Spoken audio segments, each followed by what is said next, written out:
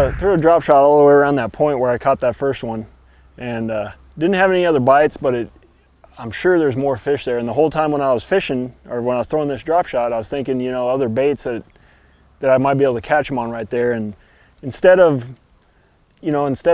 trying it today, I'm kind of, you know, after catching that one, it tells me that there's fish there. So instead of, you know, digging through there and trying to catch them on another bait, I have a lot of confidence there's fish there. So, I mean, in the tournament, I'm going to fish there. I'm planning on fishing there. And, you know, some other baits that I'm going to try is a bigger swim bait, maybe a rattle trap, and for sure a jerk bait. But there's no sense in me, if I know that there's fish there, beating them up today. In other words, I want those fish as fresh as possible. So I don't, you know, after getting one bite there, I don't need to have, you know, 15 bites to come back and fish there, just because the time of year there's going to be more fish there that are coming into it than leaving it. It's a perfect staging area. You know, we got this main river channel right here. It's got a big flat. I mean, it's just, everything's right for it. You know, so if we have some wind and some overcast, the fish might be more active, and you might not have to catch them on a drop shot or something. But I pulled over here, and what we got here is an underwater point that shows up on the Navionics chip, and it basically comes out here. Same type of situation. It's just a little smaller point.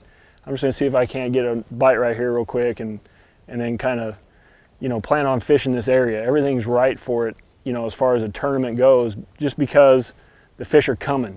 And, you know, every day there's new fish coming into these areas. So, you know, the amount of big ones that live in this lake, it's just a matter of time before you catch a couple of giants around these type of areas. So, you know, I'm pleased about this. It's got the right water clarity. You know, the water temp is 56 degrees in here. The main lake was like 53. So, you know, the fish are going to be a little wanting to get shallow and wanting to spawn. So everything's right in here. So I plan on fishing this quite a bit in the tournament, actually. God damn. Yeah, I came down this little stretch and I had 2 bites, you know, on a swim bait. And, you know, most guys, when they're coming through a spot like this and they see that right there, there's a little mat kind of on this little type of a ledge. You know, it's like the bank's right there. My boat's an 8.5, 9 foot. Odds are that there's probably a fish around there. Now, in a tournament, there'd be no doubt in my mind I would flip that. I mean, I don't know if there's a fish there or not, but why even bother, you know, attempting to even catch that fish today? It's not going to do me any good. You know, if I'm planning on fishing this area, I'm going to fish that anyway.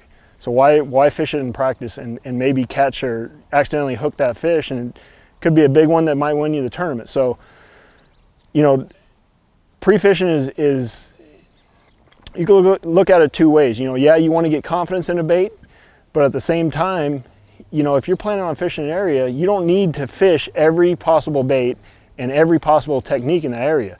If you're confident in an area, kind of experiment throughout the tournament day, because there are fish in here. I mean, I've had several bites now in this whole area. So obviously, you know, the fish are biting in here. So I'm going to kind of leave it alone. I'm going to fish up here to this point, and then I'm going to get out and just plan on, you know, fishing it maybe once, maybe twice throughout the day. I mean, this is a spot so far today with the most bites, but we've only fished a small area of this lake. So this might not even make it into the rotation if we go somewhere else and catch a bunch of big ones or have some really good bites. So you never know, just keep an open mind, but there's no need to fish this kind of stuff today, in my mind. If I was out here for fun, you bet I'd be flipping that right now. But, you know, since I have a tournament, I'm laying off of it, even though it's very difficult for me because I want to flip that right now, but I'll save it.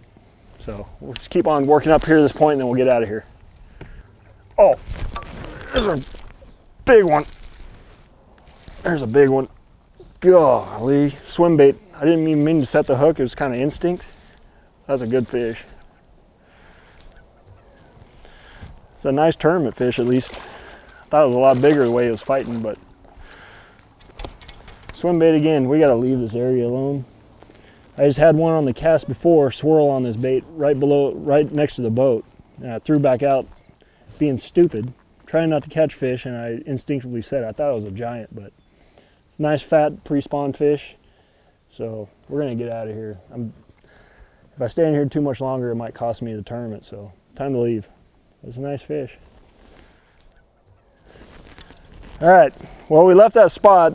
where we were at a little earlier, and came around the other side of the lake, and it's another main body spot. Basically, it's a big point that comes out, but it has a lot of nice little flats and stuff where the fish will get up on and spawn.